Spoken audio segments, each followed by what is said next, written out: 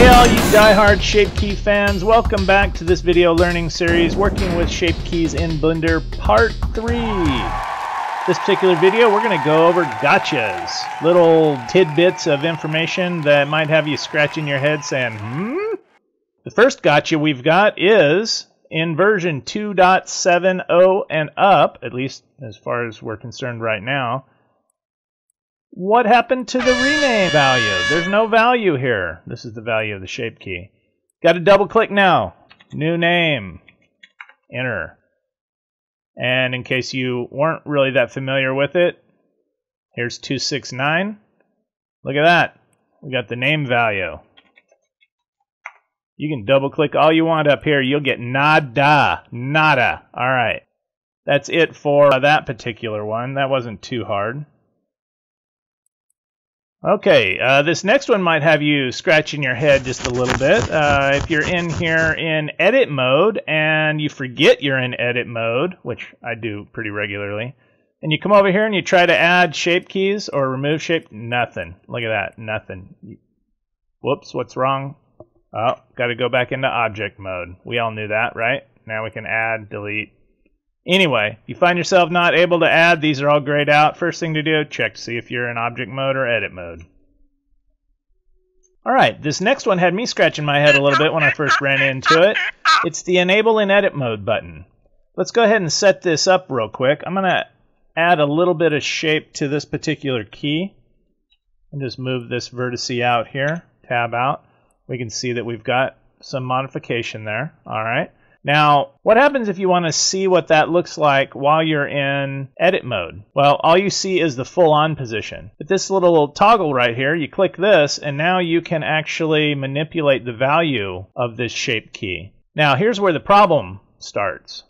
If you're at value 0.00, in other words, your shape is at basis, and you try to manipulate, I'm going to go ahead and grab this same vertice, and I can't do anything.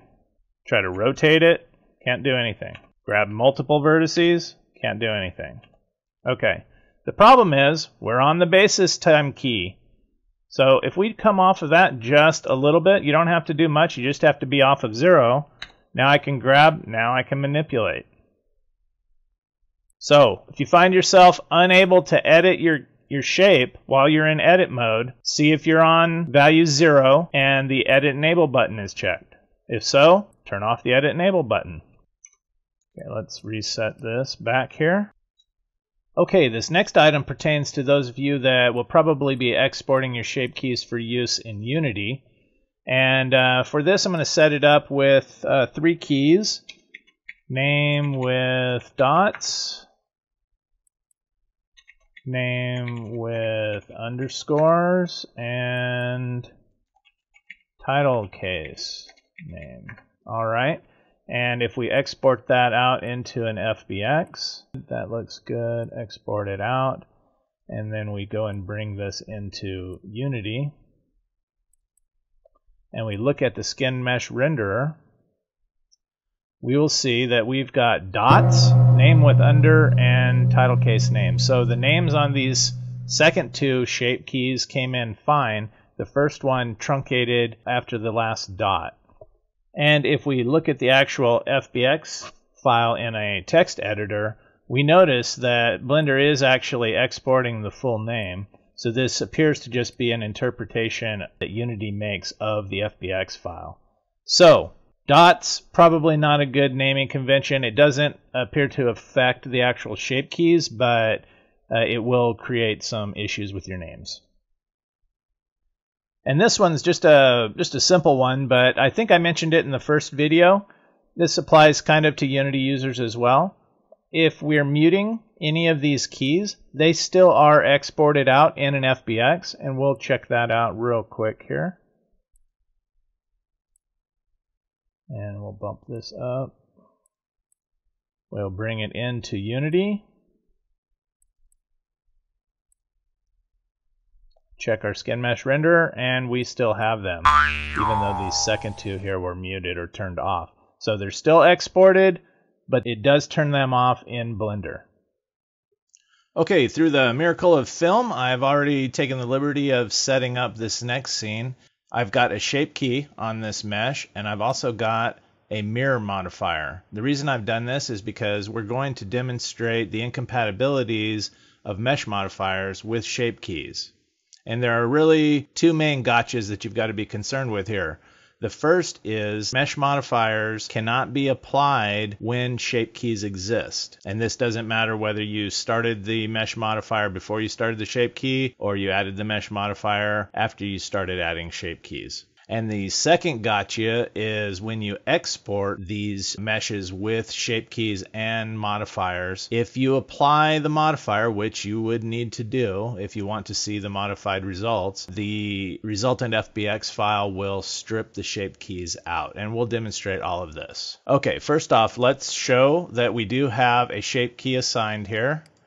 And I've called it mouse cat thing just because the resultant shape kind of looks like the cross between a mouse cat and a thing. So we can see that we've got a shape. We'll go into edit mode and we see that we have the mirror modifier applied, and I can turn that off so we can see that we've just got half of our cube.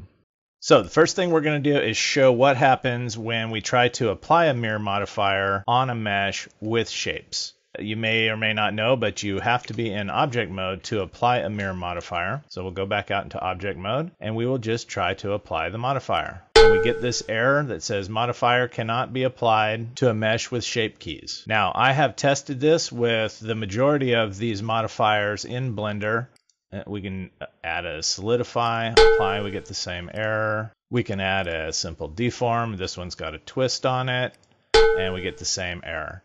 I have attempted this with pretty much all of the modifiers in these middle two columns here, and the same results, whether it's actually adding or removing mesh data, or if it's just modifying the position of mesh data.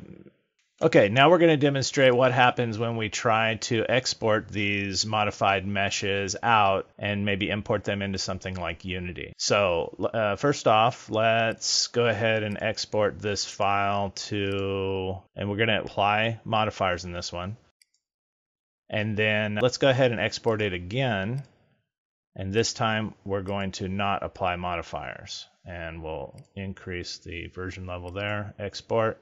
So we have two FBXs that we have exported, and we'll import both of those into Unity.